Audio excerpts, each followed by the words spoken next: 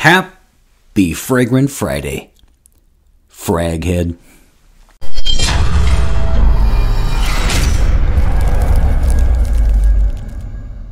Hey everybody, this is Ben here at That Cologne Guy coming at you with a new review. I hope you are doing well. I hope you have a fragrant Friday indeed. And of course, my name is Ben. This is That Cologne Guy, and I bring you new content every single Friday. You've seen the title and the description, my friends, and so you know that this is none other than Red Tobacco by Mancera in this episode. I have really enjoyed the Discovery Collection, or the sampler set from this house. I thoroughly enjoy reviewing fragrances, the sampler sets, because it allows me to get used to a particular house over a short period of time. So in the last 7 episodes, I have reviewed a Mancera, and I've really enjoyed it. This house has catapulted up my list of favorite houses. Is it my favorite? Perhaps not, but it is way up there indeed. As I've said before, not the most daring, perhaps, of scents, but I really do appreciate the unique take that they have, the actual scents themselves, and of course that they last forever and a day. So before I dive into the review, let me very quickly say, yet again, we have been catapulted to the top with new subscribers. In fact, I'm looking right now. This is unofficial, of course. Besides looking like Jeremy Fragrance, it looks to me I am in second place on fragrance reviewers. I am right behind. I'm sources, unnamed sources are telling me unofficially that I am the second highest and most popular, right behind Jeremy Fragrance, and I know you fully agree with that statement. So thank you so much for subscribing to the channel. I really appreciate it. Welcome aboard. I have a 5-spray system that I do on my single fragrance reviews, and I put that number on me at the end of the episode, and I always have a cheeky little bonus feature that I thoroughly enjoy doing at the end of the episode. So I really enjoy what I do. I'm very passionate about my hobby, of course, and I enjoy sharing and commenting back and forth with you throughout the week. So welcome aboard. Don't forget to like, comment. You've already subscribed, and make sure you smash that notification bell, especially if you watch me on your phone. So let's get to Red Tobacco. Red Tobacco is an interesting fragrance because it's the one that it's the one that got me personally into the house. So what I'm saying is years ago, subscriber Wes sent me a fragrance sample of Cèdre Boisé, which I ended up reviewing really twice. One was First Impressions, I think it was 2018, and then after that, relatively recently, I reviewed it again, and I really love that fragrance so very much. And so that one was my first introduction to the house, but for me personally, on Fragrantica, you can search for notes, and you can search for a note of a fragrance, and you can keep adding them until you get down to 1 or even no fragrances, and I really like that. You can also exclude certain notes as well. That's a lot of fun. And so I put in oud, nutmeg, guaiac wood, in cinnamon. And because those are some of my favorite notes, and this one was one that came up.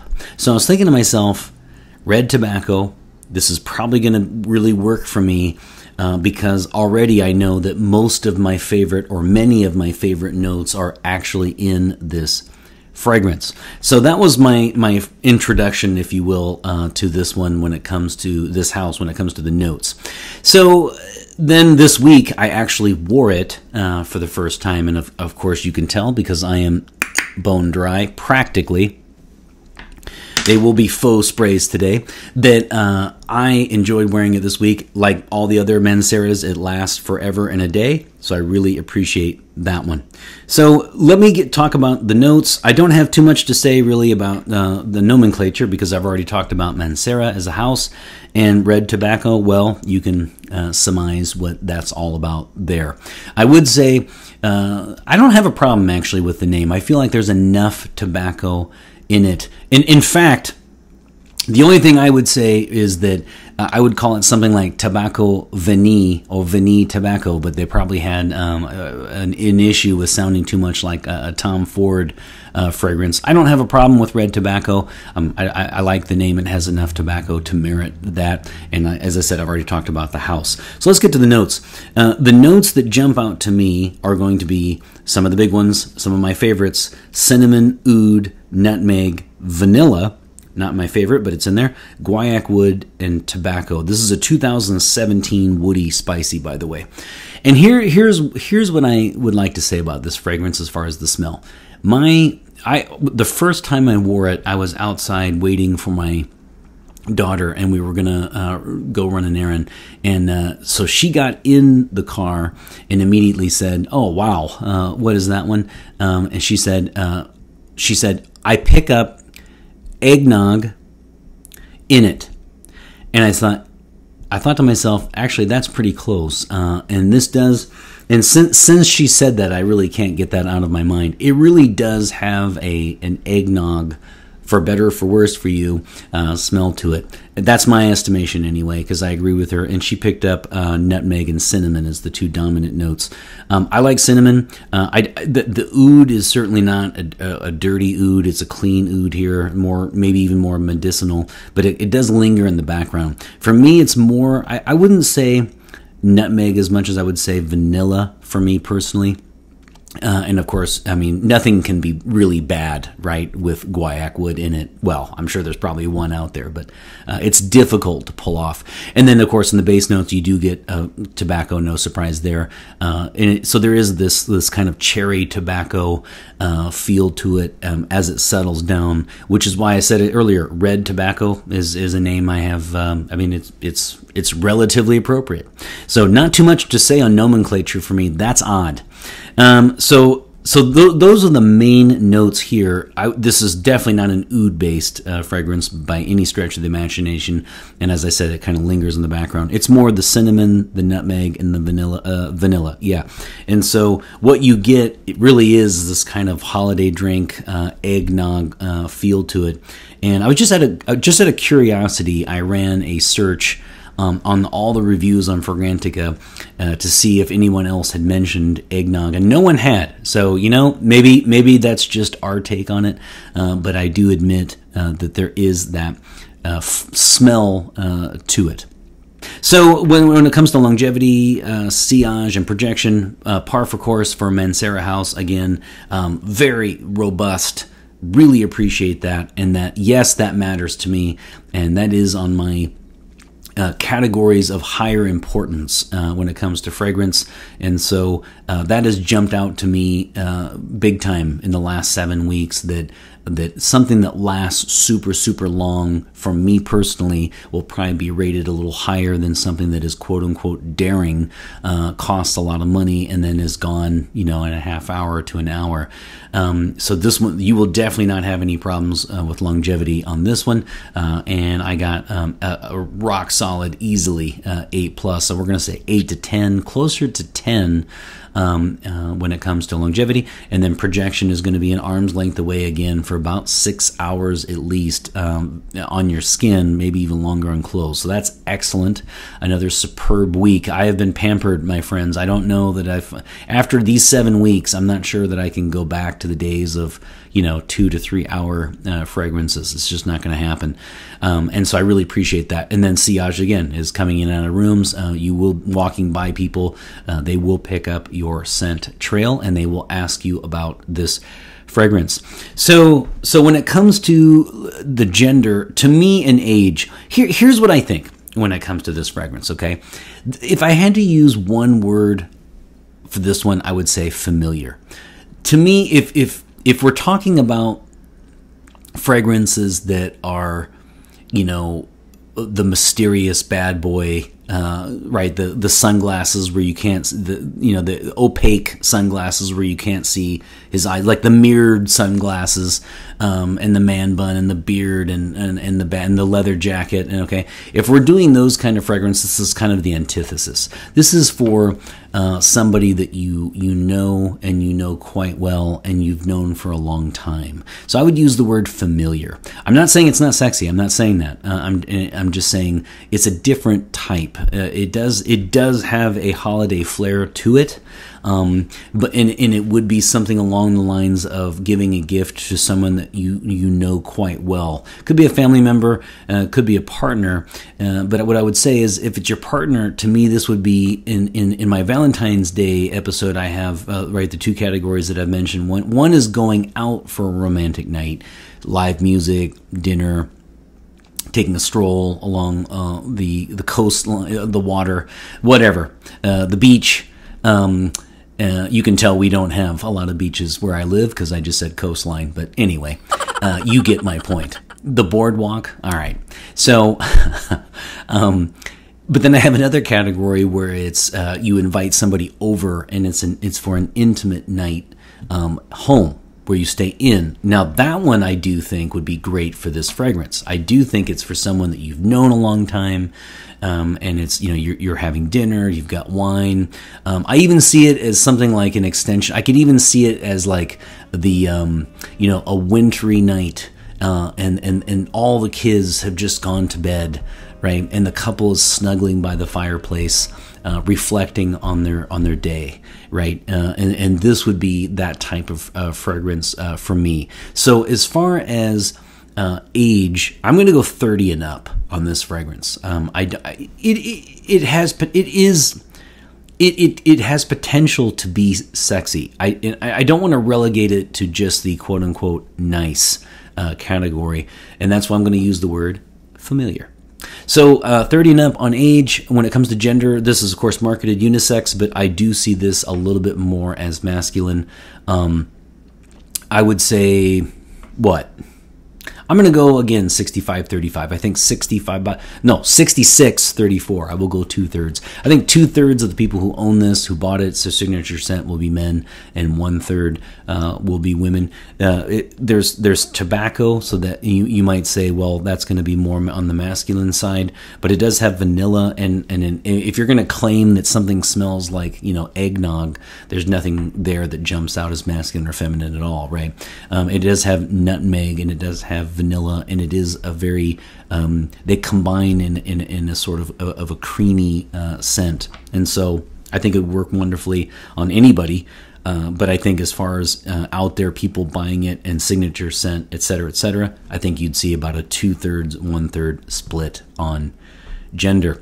So when it comes to versatility, again, this one's not going to be terribly high. This one to me is another scent, with one exception, by the way, that is not for the 365-day-a-year folks. Again, the one exception would be for smokers. This would be a great fragrance. I've told you guys before, I have two friends that really enjoy, they watch my channel, and they enjoy fragrances that blend well with nicotine, right? That blend well with cigarettes, because that way, people might find that off-putting to smell like that or whatever, right? But they want a fragrance that blends well with cigarettes and nicotine and the smell.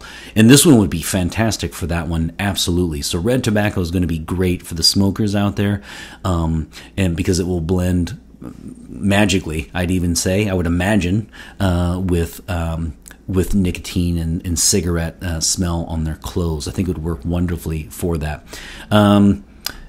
And then also, it just occurred to me, though, I didn't see, you'll have to excuse me, I can double check later maybe, but I didn't see if it has cloves in it, but it does smell like it does. So I will double check that. But I also picked up some sort of like a fragrance that smelled like cloves. So that would be, I would say, if you're not a smoker, this is going to be relegated to winter. I don't even know if I'd really call this, I mean, it's a fall winter, obviously, but I would call this a winter. That's what I would say. So this is like a Burberry London for me, not in how it smells, because it's not similar, but in the fact that I would keep this in my collection for the holidays, and I would break it out for winter. Okay, so that is Red Tobacco EDP 2017 Woody Spicy, and again, I'm going to say versatility is not high. For me, it's going to be, I think of what I said earlier, a wintry night. I think it's a familiar smell, you know, and it conjures up that notion of getting through the holidays, being around those that you love, and getting compliments from them specifically as you meander your way through keeping your sanity through the holidays and your weight down, for that matter. So I would say again, versatility is quite low, with the one exception of the smokers. So for me though, during the winter, day or night, I don't know that it would matter too much. I think this could be worn either one. If I had to choose, I would say it's more of a social setting fragrance than it is office because of the projection and sillage and longevity. So if you did wear this to the office, you would want to go easy on the trigger like many of the Manceras, okay? Because I would probably reserve this more for something after work. All right, so there you have it. That is the end of the road for the Manceras for me for a while. And I have had a lot of fun with this house a lot. And so really, I struggled with the rating for this one this week because of the fact that I built it up so much, right? When I put in the notes that I like, I was thinking to myself, this has got to be a 5 or a 6 out of 5 for the elusive TCG bonus spray that I rarely give out. You know, it's close, but I don't give half sprays. This is probably more of a 4.5 for me. I like it. I like it a lot. I can't say that I can't say, and I'm not, last week I was a little under the weather, and thank you for all your well wishes, by the way. So I'll have time to edit, and I will bring back the boo birds. Let's go ahead and give me a good, hearty, cathartic, soul-cleansing boo here, because I'm going to say it did not live up to my expectations. All right, go ahead. Yeah, no, it feels good. It feels good. You know, I am that guy that goes to stadiums and like yells at, you know, during the game and boos and stuff, and you know, it's fun. Come on. So that's what I'm going to do. I'm going to say it is rock solid. It's a great winter. For me personally, I would keep it in my collection, absolutely, and I would like it as to add it to my Burberry London type of winter association, holidays, home for the holidays, familiar, wonderful, etc., winter wonderland. Okay, I'll just keep going with that. And that's what it's going to be for me. If you're a smoker, you should definitely look at this for an everyday solution. Absolutely. And so I'm going to go with 4 out of 5. I'm going to dock one spray. I know. You're upset. You're upset. I can tell that. And you're upset with good reason. But I have to keep it real, like I always do. So I'm going to go 4 out of 5 because when I first opened this one, I had big expectations. I even thought this could be my next signature scent, but it was not meant to be. So we're going to go red tobacco, 4 sprays on this one. A little bit too much of the eggnog feel for me. I would have liked a little bit more amped up of the oud and the guaiac wood, and I feel like the wood does get drowned out a little bit by the vanilla and nutmeg and cinnamon. I certainly love cinnamon. It's a great scent. I mean, right? It's a wonderful scent. 4 out of 5 is pretty damn good, my friends. Okay, so let's not take it too far. 4 out of 5 faux sprays because I am completely out, I think. And that's what we're going to go with for this week. I'm going to go 1 on each side of the neck, 1 on each wrist. Boom. I had a little bit. Boom. Gone. Boom. And boom. The fact that I seared through all of these every week tells you how much I do like the Manceras, by the way. I've really enjoyed all of these fragrances. I'm sad to see this one go. Next week, I won't tell you what I'm going to review because that way it'll be a cliffhanger and you'll have to watch. So stay tuned to see where I go next. I hope you're doing well. I hope you have a great week. Thank you so much for subscribing. And always remember, by the way, if you don't have too much to say about this particular fragrance, let me know what your scent of the day is. And in fact, speaking of scent of the day, it's time to mention my subscriber shout out, because he always offers his scent of the day, and that is Julio. So this week, I wanted to give a subscriber shout out to Julio. This guy always leaves his scent of the day, and as I've said before, I really enjoy going through Fragrantica and checking out his incredible collection. Maybe one, I mean, he really has a great collection. You guys are incredible, actually, by how many you have in your collection. I'm envious, and I'm certainly envious of his collection. So thank you very, very much, Julio, for everything. And of course, I sent him a gift, and it's on its way, and hopefully he will receive it any day now. And enjoy, my friend, and thank you very much for subscribing and supporting my channel. To everyone else, have a great week, and always remember two things. Number one, I have a puppy barking in the background, and number two, always remember, fragrance marks the celebration of today. Take care, everybody.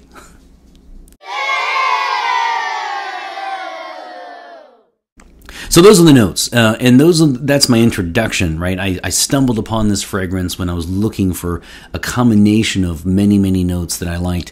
Now, I will say this: I've done that once before. Years ago, I put in some of my favorite notes of all time, and I think I even excluded some when I didn't like, and I got Tsar. So T-S-A-R, and I know this is going to be sacrilegious for a lot of you, but I immediately traded that out of this residence. Wow, that is welcome to the old folks home there, and I know that is sacrilegious to many people.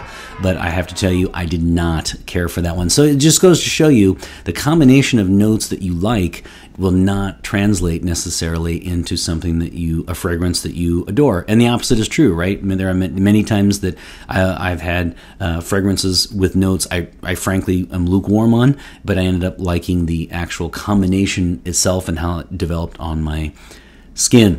So